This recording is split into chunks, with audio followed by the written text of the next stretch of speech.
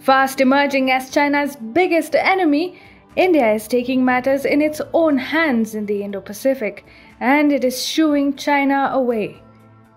The Eastern Ladakh military standoff and the Galwan Valley bloodbath is one misadventure that the Chinese People's Liberation Army and the Chinese Communist Party will regret for years to come.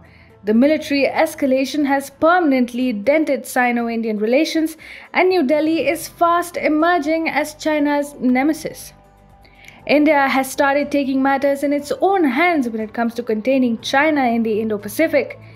India is at the core of the Quad and has shown hints of inviting the Australian Navy as a permanent participant in the Malabar annual Navy exercise.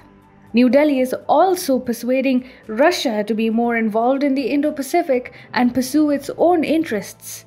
And most importantly, it is taking up the leadership role in the South China Sea, which should push ASEAN to be more aggressive against a hawkish Beijing. For starters, India is sending a strong message to China by engaging with Australia in the Malabar Navy exercise that presently consists of India, Japan, and the US as permanent members. This year, the Quad shall be meeting at the Bay of Bengal, very close to the Malabar Strait, a choke point that India and its allies can block if and when China provokes them. While the Quad could be coming together very soon, it is India which is showing the potential to take up the leadership role at a regional level. New Delhi is the key player when it comes to containing Beijing in the Indian Ocean, and now India has also rejected China's illegal and expansionist claims in the South China Sea that go deep into international waters. Chinese claims are in clear violation of international law, and India has made sure it states that. India maintains that these are global commons and advocates freedom of navigation and overflights. India is actually doing what the Association of Southeast Asian Nations should be doing. It is the ASEAN countries like Vietnam, Malaysia, Brunei, and Indonesia who directly face Chinese belligerence in the strategic waterways.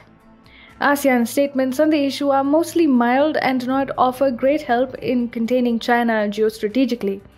ASEAN countries are more or less reliant on American pressure and firepower in the South China Sea. However, New Delhi's rejection of illegal Chinese claims should push the regional intergovernmental organization.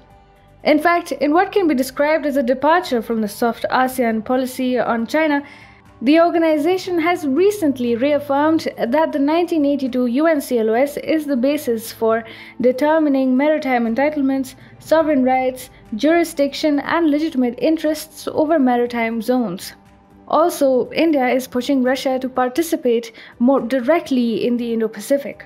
The Indian envoy to Russia, D.B. Venkatesh Verma, has said that India wants Russia to be more involved in the Indo-Pacific and that Moscow should look towards its own interests in the region, which will create a mutual basis for cooperation. India is using all its political heft to push against China in the Indo-Pacific. Russia formally claims that the Indo-Pacific is an artificial concept that is divisive and aims to contain China. But New Delhi understands that this is only a part of Moscow's axis of convenience with China. The Kremlin is not unaware of the realpolitik and does understand the importance of the Indo-Pacific strategy and the threat that China poses to Russia itself. There are interests that Russia wants to pursue in the Indo-Pacific, such as the Chennai-Vladivostok sea route. The sea link passes through the South China Sea and connects the Russian Far East to India.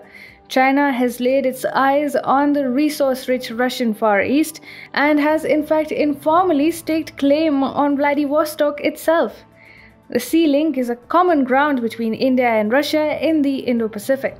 The US, on the other hand, remains the force that weighs down China in the region. Recently, the Trump administration has sent a guided missile destroyer into the disputed South China Sea waters along the USS Ralph Johnson, which is further bolstered by two supercarriers, the USS Ronald Reagan and the USS Nimitz. Together, the Quad and ASEAN can keep China in check, and India is making sure all stakeholders unite to ensure the same.